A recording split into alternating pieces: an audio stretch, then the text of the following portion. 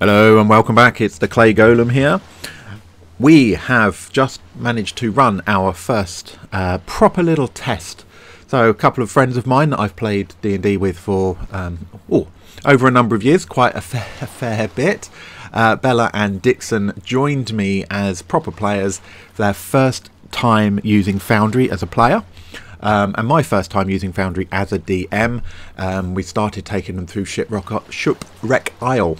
Get it right one day. So we didn't spend a huge amount of time, so I'm going to cut to that in a moment and just slice that in so you can watch that happening, and a few kind of comments and things as they went through and how they found it and stuff. So remember, while they're experienced players, never used Foundry before, not done this adventure before, etc. So we pretty much ended up on the beach. Now I did do something a little bit mean because I do know them.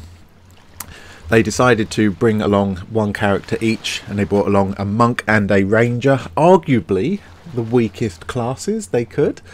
So I was a little bit mean to them on this, knowing that they were going to be outmatched in the very first encounter, but actually it gave me a much better leverage for ongoing adventure here with them. So there's a reason for doing that, not just me being a bit nasty. I'll cut over to that now. Now, apologies for the volumes of the voices isn't particularly great. I think they're quite quiet compared to mine. I'm new to doing this, and kind of I know I'm not streaming it, to be recording that. So next time I'll do it, I'll try and drop my microphone volume down a fair bit to balance those out a little bit. So apologies for that, but hopefully you can get good insight of how it's worked for them. You'll hear some of their comments as they go through. They're well aware that it's being recorded. I'll pop back at the end of the video after that just to give you a little summation of a couple of the comments that they made after the session of a few things we could look at. I'll see you on the other side. Alright, so I'm going to kick off then, and we'll just make it up as we go along. No drama, no pressure. It's mostly about kind of looking at Foundry and getting it working and stuff rather than success on the adventure. So let's pretend there's a good reason for you coming here. Your journey was uneventful.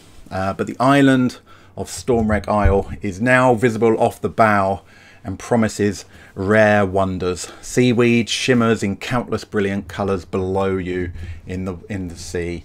The rays of sunlight defy the overcast sky to illuminate the lush grass and dark basalt rock of the island. Avoiding the rocks jutting up from the ocean, your ship makes its way towards a calm harbour on the island's north side.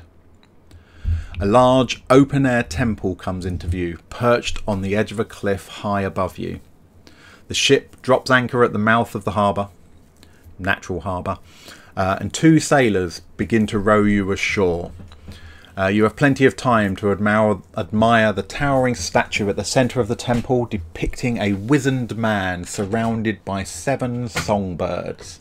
So it's perched high up on the cliffside, and you can see that there's a long path that winds up the side of the cliff towards the temple, and dotted along the way with doorways cut into the rock, and you can see some vegetation of what looks like a small garden that follows the path up. The sailors set you ashore on a beach where a destroyed rowboat lays washed upon the shore. You notice some old abandoned tents around the remains of a campfire. Someone clearly tried to camp on this exposed beach. The sailors point you to the base of the path and wish you good luck before they turn their rowboat around and start heading back. Your visit to Dragon's Rest begins. In theory, your screen has just gone black, because I now need to drop your characters into the new scene as you pop in here and here. I just need to check that I've got your vision set up correctly. I should have done that before we started. Yes, so we've got dark vision on one of you and not dark vision on the other. That's fine. Now, in theory, you can hear some lapping waves and things. Good. Yeah. Excellent. You should be able to. You can hear it my side. All right. So, yeah, so you land on the beach. There's this scattered abandoned camp. It looks like it's been here for quite some time, this ruined rowboat. And off to the, from where you are, it will be off to the west, off to the left of the screen, is your path that begins to wind up the cliff towards the temple complex. All right, so I assume you're probably going to start heading that direction? Yeah. Okay. I want to know more about the camp. Sure. You're going to explore it? Yeah, I'm just gonna do weird ranger stuff, snoop about, All right. see if I can learn anything about the people we were camping here. Sure. Well, you have control of your tokens, so you should be able to move your tokens around yourselves. I've got the game pause. Now you should be able to do it. Okay, I had the game pause. Now, as you can see, hopefully you can see exactly. Yeah, you're playing with that. You've got a ruler, so it shows how far you can move within your moving distance, etc. Okay, excellent. Stop right there for a second. The good thing is if you guys are running around, I can just pause the game and it instantly stops you from doing stuff. So as you begin to head up the beach and approaching the tents, you hear a bit of a ruckus of a splashing, wet, gurgling moan coming from the damaged tents. 3 figures begin to crawl out of the tents. Their skin is grey and they look as if they've drowned quite some time ago, yet still they move. Their bodies twisted and broken where they've been smashed upon the rocks and rolled around on the beach. As they look in your direction, seawater drools from their slack mouths as they begin to lurch and drag their way towards you. As they approach, the stench of decay becomes mingled with the salty air. Alright, okay, so we're going to go immediately into your first combat, and hopefully you can see, have you got some people at the top of your screen now? Yep. The combat carousel across the top of your screen. Yeah, brilliant. So on your own characters, you can go and hit your character. You see there's a spinny dice in it, and it will roll your initiative for you. Hey, that's pretty cool. It's pretty cool, isn't it? Yeah. Oh, no. And there go all the dice all over the place. Fantastic. And I'm now going to actually start the combat, and we might get some odd noises as we do that. And it's going to automatically put them in order. So just to keep our chat log clean, I'm going to... Did it just delete your chat log for you? Yep. Good, excellent. That means that I can clean up the chat log when it suits. All right, so we are now into combat, and this first zombie that because you were already looking and you were hunting around here, you're not going to be surprised, as this zombie down the bottom here is going to, I just need to move my screen, make it a bit more obvious. He lurches and reaches out with one of his hands and attempts to grab. I haven't even got used to your character names yet. We've got Boudica. Yeah. Boudica Bruxum. Yep. Not Buxom. Nope. You know I'm going to say that wrong every time. You've done that on purpose. I know you. Okay. Right, just for that, this zombie is going to attempt to hit you. So, what? Just the way combat works, when it is when it's your go, you'll see that your token is highlighted, as in you'll have like probably an orange square around it. You can hover over your target and press T, so it will automatically write that's who it's going to hit. Now I'm going to do its attack, and what you will probably see in your chat is some information about whether you got hit, etc, etc. Yeah. So zombie reaches out towards you and manages to smack into you, doing actually very little damage. I'm just going to update your character here. You should have you got a little health bar at the bottom of yours now?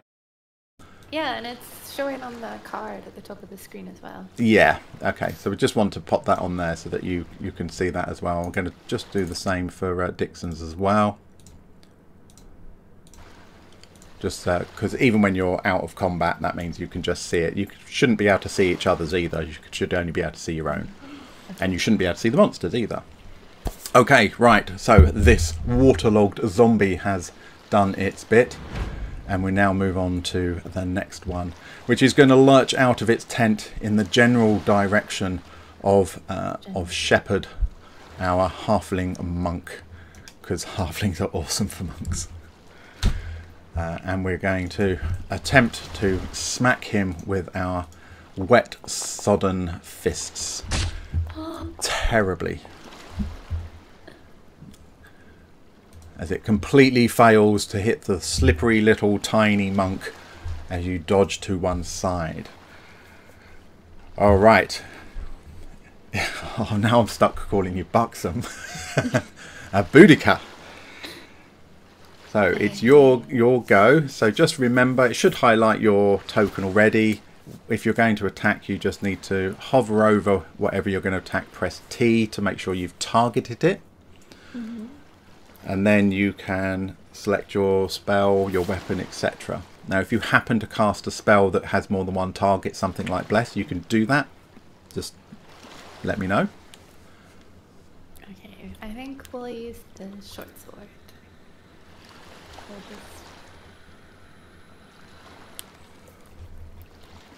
Okay, so you've selected short sword, and now you should have a box asking whether you want to attack using advantage, disadvantage, or normal. Is that correct? Oh, yeah, it's in the chat. Okay, attack. Cool. Ah, it's just in the chat, yeah. Oh, normal. So it's normal. It's going to be normal in this case, yeah. Okay.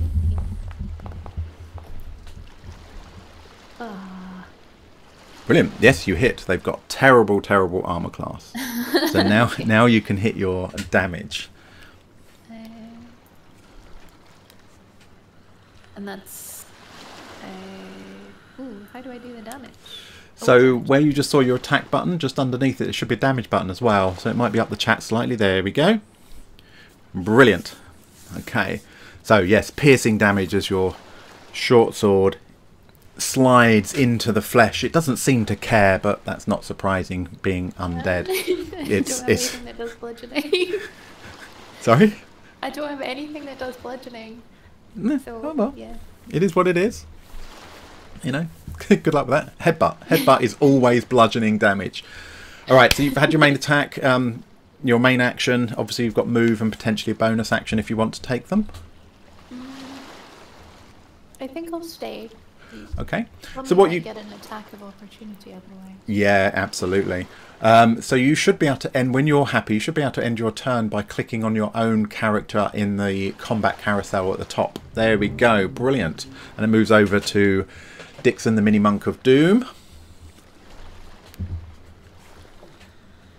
You're a mute. Yeah. So Did you call him a mutant?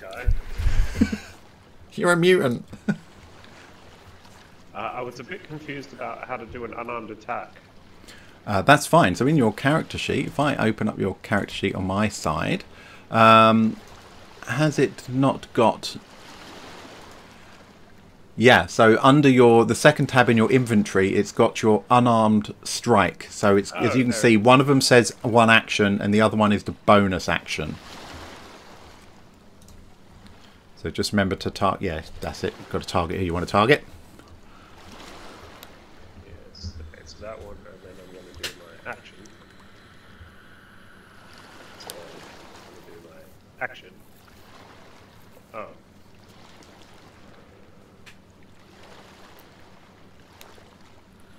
Oh, the game still paused for me, is that? Oh, sorry. I must have accidentally pressed it. I didn't mean to. Sorry.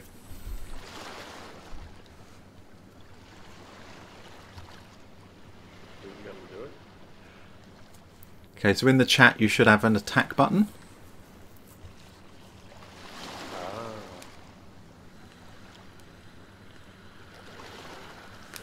And it's going to be a normal attack for you.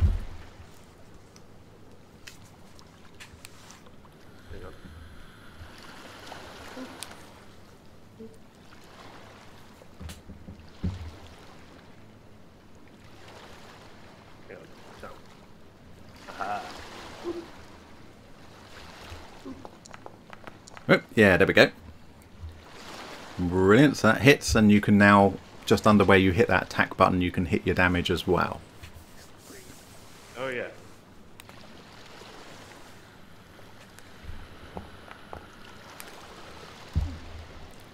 Poof! Punch in the face. Very nice.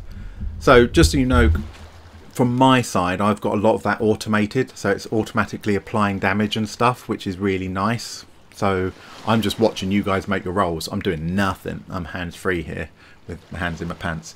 Yeah, because I don't need to do anything. So obviously you've got move and a bonus action if you want to take it, or you can end your turn, which is fine. Good. All right. Bonus action. That was dumb. Can you rewind? I can. I can do that. I meant to take my bonus action. You think? Yeah, I was just demonstrating for the peoples. Yeah, that's very kind of you. Yep. Yeah, you're very welcome. But it's useful. Actually, I've not done that and gone back to a player before, so you know it's kind of useful, isn't it? Okay, so now is my bonus action. Yes.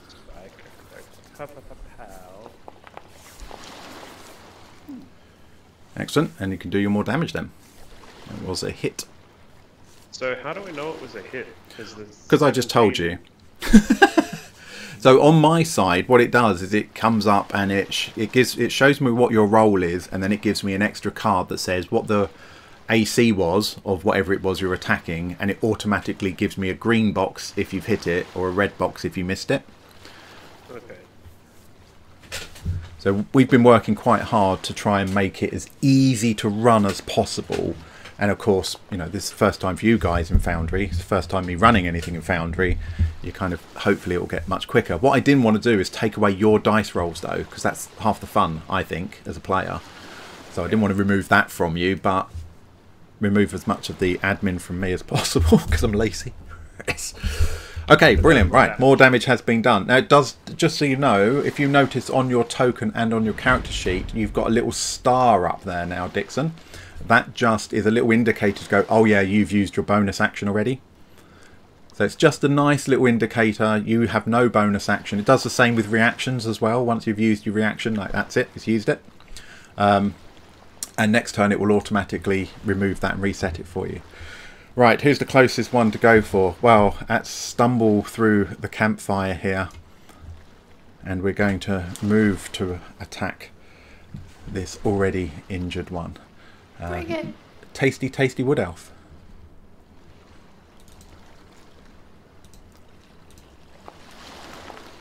As it attempts to slam you with one of its fists, failing to do anything. Now you're a little bit more alert. You lithely manage to dodge out of its way as it does nothing useful at all. However, his colleague next to him also flailing his fists in your general direction is also very rubbish. They're even slower than normal zombies, weighed down by all of this water that's been absorbed into their flesh, and they mostly just flop around in your direction attempting to do something useful and failing.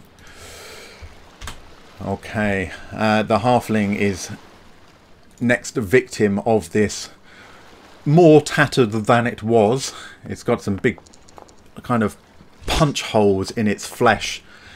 But this one lashes back at you and manages to club you heavily in the middle of the chest, making you take a big step backwards.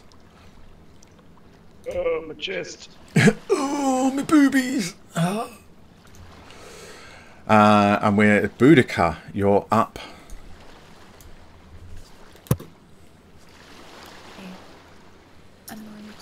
Ooh. Yeah, still targeting the one I hit before.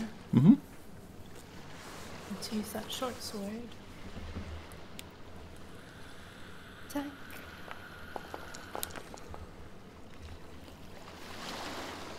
Nice little animation there as well. Yeah, Swinging the that's little very sword. cute. Yeah. There's lots of those little bits that we've kind of had built in from different modules and stuff we've added on. Not going to take all the credit for it. It's the module builders who did all the hard work. We just kind of got them to work together. Excellent. You need to do your damage then, please. Okay, so I hit damage. Oof. it notices that as you run through, you obviously pierced something as a load of water gushes out that was all collected in a lung or something like that. Just bursts out of the hole that you have left.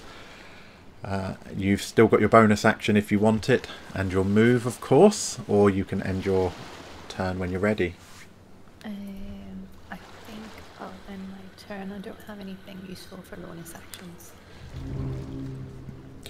Okay, so we just saw it automatically removed that that little symbol from Dixon's character because you've got your bonus action back, and you're up.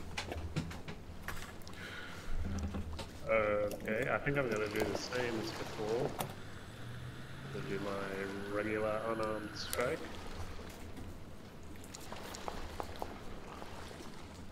Excellent. Do your damage, sir. 4. That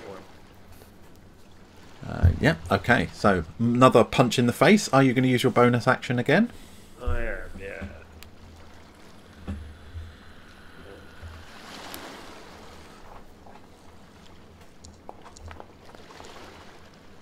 Oh no. Unfortunately, that ain't going to cut it this time, buddy. Alright, so obviously again you've still got your move if you want to use it. No, I'm going to stay here, actually. Yeah, those attacks of opportunity and stuff. Okay, we are round to this zombie again that is going to once more have a... Oh, it's just given me an error because I've attempted to attack a character too far away. I can't press the right button. There we go. Oof. Bit more damage for you. Oh, as it punches you again for another 3 damage. Ooh. Ooh, yeah. Ooh, it's not good. Ooh. And the other one down here is going to continue the onslaught. They're just flying their limbs in your general direction. But this one, that's slipping around in its own goo, is failing to actually do anything of any significance to you at all. But now Dixon is going to have to deal with this one attempting to slam, which also completely fails, which is useful. And we're back round Bella. It's Boudica is up. Okay. We can do this. Yeah, of course you can. Fights are very linear at first level, aren't they, when you haven't got any powers? Yeah. I'm just gonna scream at the zombie and attempt to hit it with my short sword again. I know you can't really intimidate the undead, but You can try. I'm just... Costs nothing to try, does it? Well, it obviously worked for you. That's definitely a hit. You can do your damage. Okay, he's slowly getting more... He's finding it more and more difficult to move now. All these liquefied insides are starting to slop out all over the place. He's got some of his bloated intestines wrapped around one arm that's making it even trickier to kind of move. It's all a bit tricky. You have bonus action and move if you want it. No, I'll stay where I am, and I don't think I can do anything with my bonus actions. So.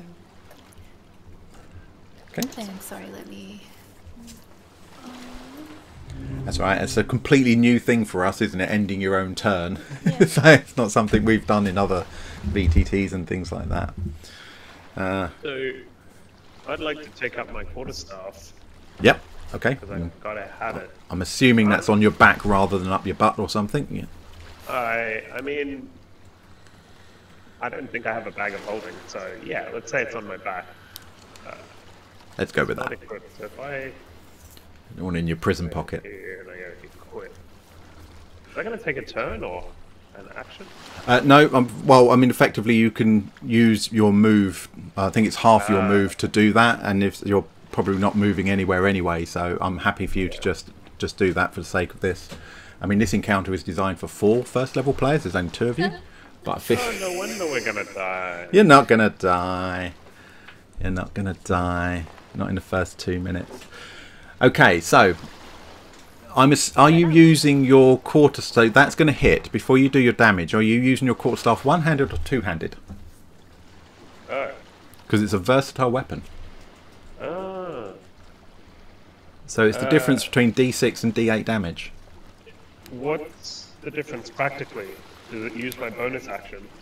No, it doesn't actually for you, because being a monk, your bonus unarmed can be a kick, a headbutt, an elbow, and all sorts of things. So it works in combination.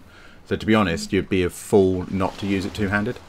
That was what I was just thinking. Unless I had two of them. Yes. Well, that would be dual wielding. That's slightly different. Yeah, but I do not, and I don't have dual wielding. So if I do versatile, is that two-handed? Correct. That's exactly it.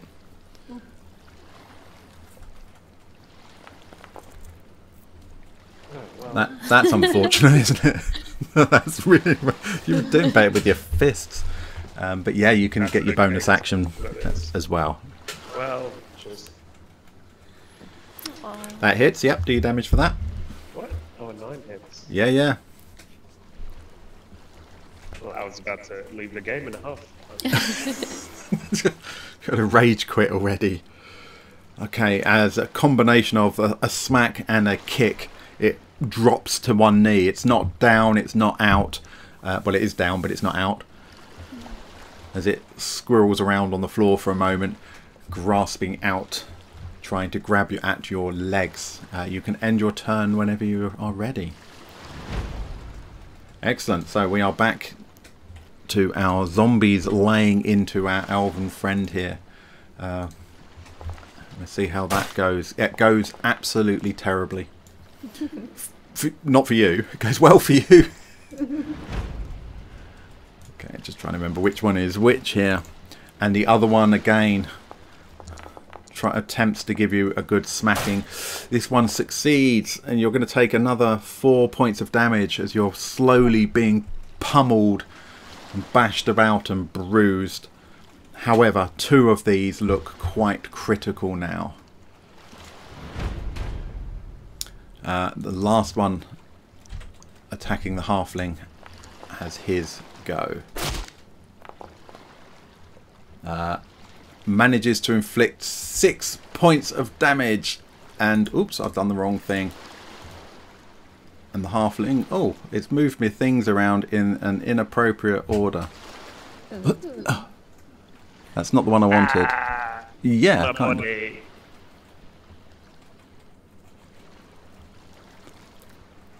It has in fact moved my little icons around. I wanted that one. As the halfling falls unconscious. Okay, elf, what are you doing? No.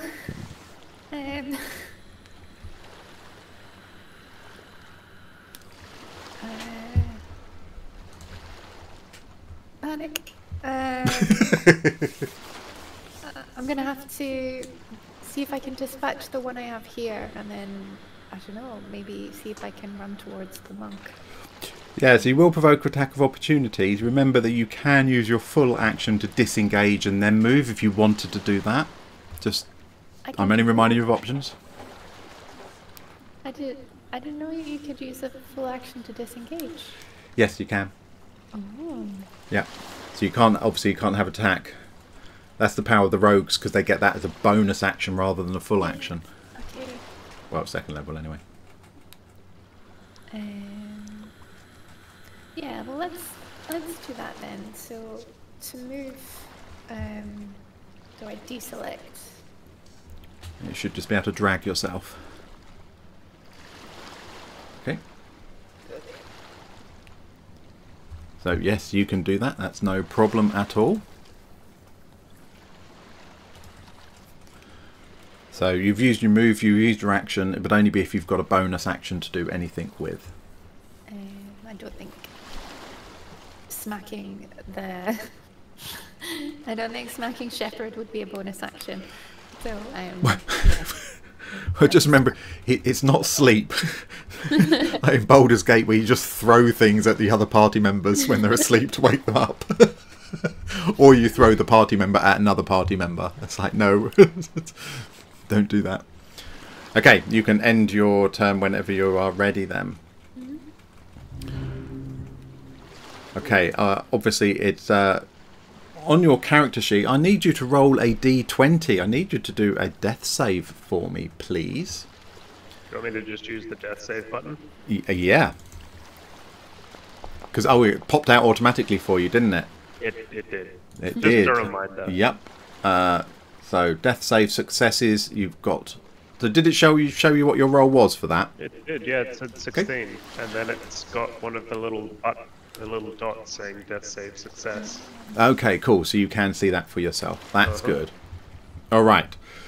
So just as the elf gets to you, as you're laying there, beaten to a crap. Like I say, this is designed for first levels, but it is designed for 4 of you, rather than giving you double characters. You guys know what you're doing. You're not idiots. You've been playing long enough. But as this zombie lurches in, ready to take a bite out of the downed halfling, clearly going to consume him, it suddenly stops, falls forward, and you notice it's got a crossbow bolt, a small one, crossbow bolt in its back as it collapses to the floor in front of you. Several more small crossbow bolts ping out from over by the cliff edge and manage to take out the other one. Only one remains that slowly lurches forward, pursuing the elf as before, and will take its attack. And it is going to inflict damage, and the half-elf also... It was half-elf, weren't you? No. Wood elf, sorry. I do apologise. That's what an insult. to apologise most wholeheartedly. And your last view as you attempt to dodge this creature, the last thing you see is a band of kobolds charging down the beach towards you, firing crossbows, small hand crossbows, left, right and centre, all over the place, peppering zombies. That's the last thing you see before you lose consciousness. That one. Alright. I'm going to, because we're doing this kind of as a video, I'm going to call this to a halt on the video right now, but you are going to regain consciousness after being rescued by kobolds, because I know you will never live that down. Just kill me now. And I'm back again. Hopefully that was interesting, watching that. So they obviously got to grips with the roles and everything really quite quickly. No particular drama there. Yeah, I was really mean to them, but if you want to annoy people that you love and care about, get them rescued by kobolds. It's got to be one of the biggest insults you can give anybody. Rescued by kobolds. So we did kind of just finish off with them regaining consciousness in the actually in the town of Dragon's Rest itself, and of course they probably owe these kobolds something for saving their life now. A little extra plot hook. So a couple of bits of feedback they gave was generally really good. The sounds of the waves that you can hear in the background here, they quite like that. They like the atmosphere. Obviously when we get to things like the we get to the caves and we've got all that dynamic lighting and things, that'll be really interesting.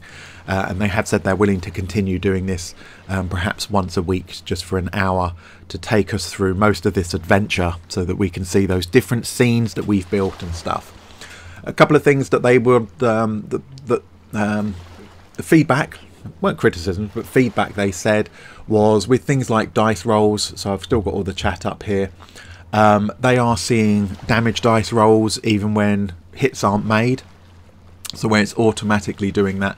So they're getting a little bit too much spam in their chat, which is fair because we did kind of put everything on.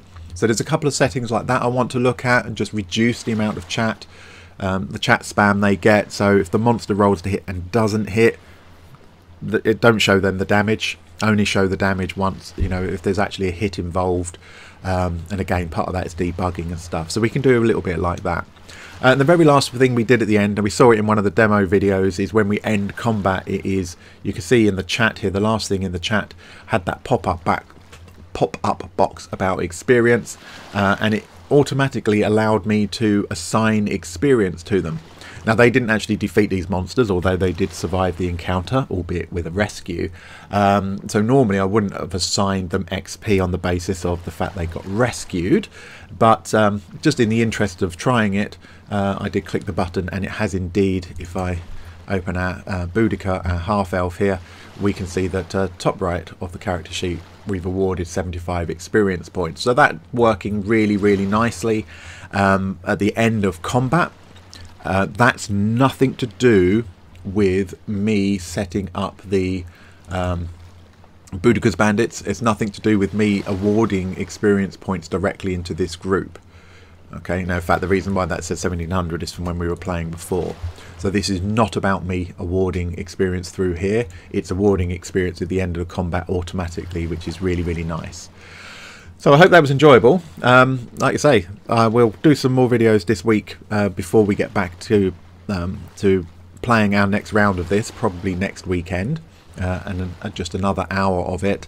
And they will be doing adventures in and around the town itself, around Dragon's Rest, and hopefully off to one of the other locations, such as Seagrow Caves, which will be quite interesting. Cheers for watching, guys. Take care.